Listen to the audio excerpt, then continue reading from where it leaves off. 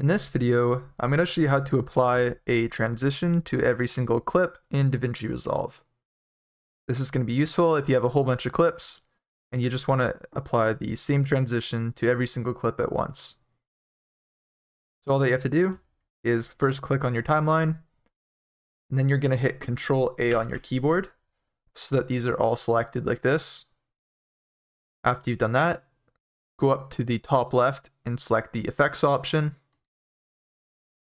And then in the effects box down here, under the toolbox, you can select video transitions.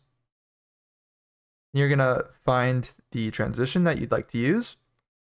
You're going to right click on it, and then go down and select the Add to Selected Edit Points and Clips. And as you can see, after I do that, it applies it to every single clip in my timeline.